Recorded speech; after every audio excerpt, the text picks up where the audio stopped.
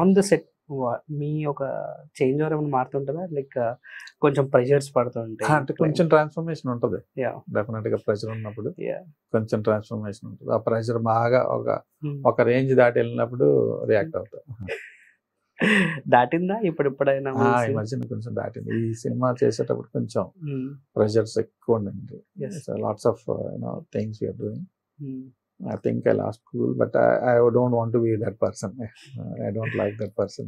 Yes, but pressure situation బట్టి చేయాలి. So వృత్తి ధర్మం కింద దాన్ని యాక్సెప్ట్ చేసి వదిలేసాను. After shooting I'm done cool. And agent విషయానికి వస్తే లైక్ అన్ని యాక్షన్ సీక్వెన్సెస్ ఉన్నాయి. సో మీరు చాలా హెట్రిక్ వర్క్ ఉంటుంది అక్కడ. సో హౌ టు బ్యాలెన్స్ ఈ దీంట్లో? అంటే 1 hour you have to be ready to face that hectic work. Yeah. Physical గా మెంటల్ గా you have to be ready. Physical గా ఫస్ట్ అండ్ మెంటల్ గా రెండింటిని స్ట్రాంగ్ చేసుకోవాలి. చేశారా sir? Yeah, I think I was able to balance that. No problems. Yes. So which అంటే Hyderabad locations ఓకేనా sir? లేకుంటే అవుట్ ఆఫ్ ద స్టేట్ మీకు ఏ locations, ఏ country అంటే మీకు బాగా ఇష్టం?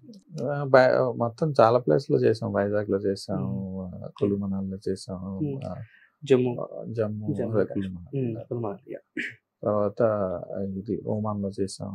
Lots of locations, many locations అంటూ బాంబే, కొచ్చిన్. బట్ కొంచెం ఏదో డిలే అయినట్టు అనిపించింది.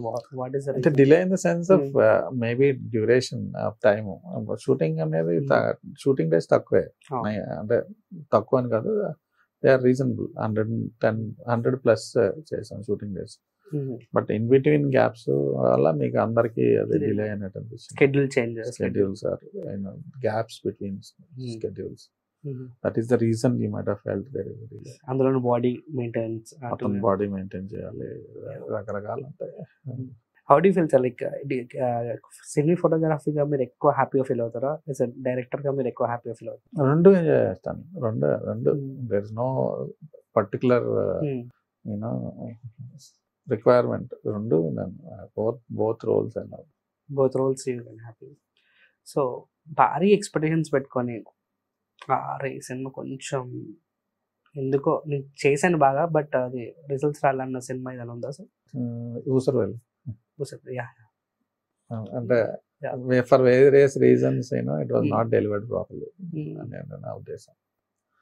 It would have been a good movie if it is released at the proper time. Yes. And proper ga అందులోనూ ఎన్టీఆర్ గారి అసలు అమేజింగ్ రోల్.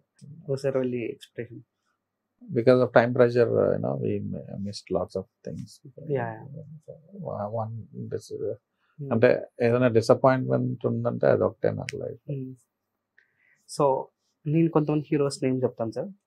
సో వాళ్ళతో ఉన్న బెస్ట్ అంటే లైక్ మెమొరీ ఒకటి ఉంటుంది, అంటే ట్రావెల్ చేసినప్పుడు. సో అది షేర్ చేసుకోండి సార్. అంటే నాకు అందరితోటి మంచి రిలేషన్షిప్ ఉంటుంది. సో స్పెసిఫిక్ గా ఇది ఒక అద్భుతమైన అనేది యాజ్ ఐ టోల్డ్ యూ, నేను ఇవన్నీ క్యారీ చేసే మనస్తత్వం లేదు నాకు. బాధ ఉన్నా, దుఃఖం ఉన్నా, ఆనందం ఉన్నా అవి ఒక రేంజ్ వరకే క్యారీ చేసి మళ్ళీ వదిలేయటం అన్నమాట నాకు. Okay. So I don't carry anything. సాధన చేస్తుంటే అదే స్పిరిచువల్ లో ఉన్నప్పుడు అవన్నీ వస్తాయి. హోల్ లైఫ్ లో వన్ డే యూట్యూబ్ స్కిప్ ఉంటుంది కదా సార్, ఆ స్కిప్ కొడితే ఆ డే ఉండద్దు అనుకున్న డే ఏదైనా ఉందా సార్? అంటే అలాంటి ఇన్సిడెంట్ చాలా ఉన్నాయి, కానీ నేను as I believe in fate, as I believe in destiny, I know that I cannot change that date. Can't change it. I cannot change it. For whatever I do, I cannot change it. And నాకు తెలుసు అది it is a decision made by something higher level. You cannot change that day. So నువ్వు change చేయలేమని తెలిసినప్పుడు దాని గురించి బాధపడడం లేకపోతే ఆలోచించడం కూడా వేస్ట్ అనుకుంటాను. నాకు అన్ఫార్చునేట్లీ యూ హ్యావ్ గాట్ ఈ చేంజ్ వస్తే బాగుండు అనుకుంటే స్కిప్ డేట్ అయితే ఉంటుంది కదా sir. Skip date, skipping, even skipping కూడా మనకి మన realm లో, మన పాసిబిలిటీ realm లో లేదు కాబట్టి ఆ థాటే రాదు. నేను ఈ డేట్ స్కిప్ చేయగలను, చేస్తుంటే బాగుండేది అన్న థాటే రాదు. ఎందుకంటే నాకు తెలుసు it is not possible for us. మనకి హ్యూమన్లీ పాసిబుల్ కాదు. It is already decided that they should be like that. దాని గురించి ఆలోచించే టైం మళ్ళీ హార్డ్ డిస్క్ స్పేస్ వేస్ట్ అని నా ఉద్దేశం. సో ఎంత జీబీ సార్ ఇప్పుడు ఎంత టీవీ టీవీ గురించి తెలియదు కానీ most of the time I keep it empty. ఏదన్నా వేస్ట్ ఉంటే తీసి డస్ట్బిన్ లో వేసేస్తా ఉంటా. అనవసరంగా బ్రెయిన్ అసలు యూస్ చేయాలి, ఏది క్యారీ చేయను. ఎక్కువ హ్యాపీనెస్ ని మూమెంట్స్ ని క్యారీ చేస్తారు కదా సార్. అంటే నాకు వెరీ బ్యాలెన్స్డ్ అప్రోచ్ ఉంది లైఫ్. నేను హ్యాపీనెస్ వచ్చిన అద్భుతంగా క్యాక్యులేషన్ చేయటం ఉండదు, లేకపోతే బాధ వచ్చిన పెద్ద క్యాక్యులేస్ దుఃఖించడం ఉండదు. మా దాన్ని బ్యాలెన్స్డ్ గానే ఫేస్ చేస్తా ఇప్పుడు. సో అద్భుతమైన ఆనందం వచ్చినా దాన్ని ఫేస్ చేసేటప్పుడు అంతా వచ్చింది దీన్ని ఉన్నంతసేపు ఎంజాయ్ చేసిన తర్వాత I know because next they'll B counter to that. So I will have enjoyment కూడా అది అసలు మితి మీరడం అనేది ఉండదు. అండ్ తేజ గారితో కూడా మీరు చేశారు, అండ్ నీకు నాకు డాష్ ఒక నువ్వు. సో ఈ 2 సినిమాలు ఒకసారి చెప్పండి సార్. తేజ అంటే నేను బిగినింగ్ నుంచి ఫస్ట్ సినిమా ఒకటి అంటే ఇది మన చిత్రం ఫస్ట్ బ్లాక్ బస్టర్ నువ్వు నేను 2-3 సినిమాలు చేసాం అట్లా. మా ట్రావెల్ ఇట్స్ ఎక్సైటింగ్. వాడికి మాకు బాగా పడుతుంది. But it's nice to work with. And Uday Kiran అన్న సీరియస్లీ చిత్రం సినిమాకి మీరు చూసారు, నేను చూసారు, అమేజింగ్ క్యారెక్టర్. సో ఎలా ఉండేవారు ఉదయ్ కిరణ్? చిత్రం చేసేటప్పుడు there are about 10-15 characters in the movie. అందరూ కొత్త వాళ్ళే. అవును సార్. సో దాంట్లో ఉదయ్ కిరణ్ ఎవరు, లేకపోతే బ్యాడ్ క్యారెక్టర్ ఎవరు, ఏమీ లేదు డిఫరెన్స్. మాకు అందరూ కుర్రోళ్ళే. సో మేము చేసిన ప్రతి నువ్వు నేను టైం కూడా కొంచెం బాగా పాపులారిటీ అయ్యాడు. బట్ అప్పుడు కూడా నేను చెప్తున్నాను కదా, నేను only I look at people, I don't look at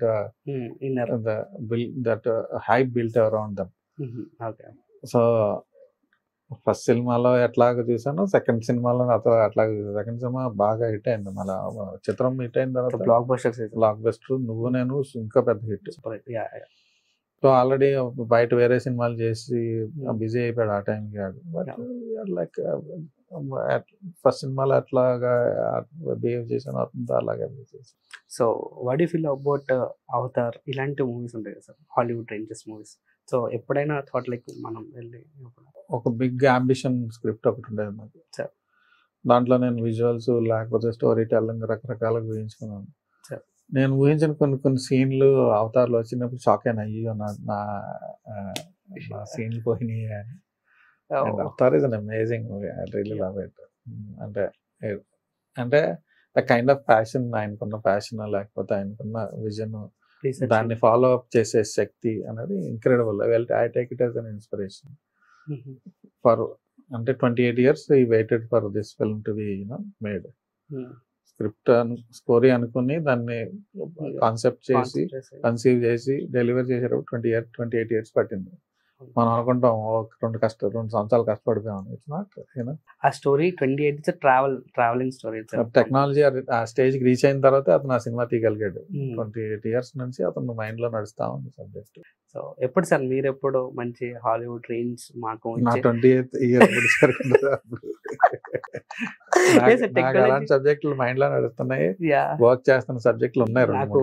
మీరు ఒక స్పేస్ అండ్ ఇలాంటి సినిమాలు నాకు అదే అద్భుతమైన సినిమా సబ్జెక్ట్ ఉంది. నాకు సబ్జెక్ట్ 2-3 ఉన్నాయి యాక్చువల్గా. ఇలాంటి టెక్నాలజీ లేకపోతే మన ఇండస్ట్రీలో యాక్సెప్టెన్స్ అది వచ్చేటప్పటికి I hopefully will be able to make it. త్వరలో అయితే మేము మంచి సినిమాలని త్వరలో అంటే నాకు త్వరలో నాకు చేయాలని ఉంది. ఎంత తొందరగా అయితే అంత I hopefully will make my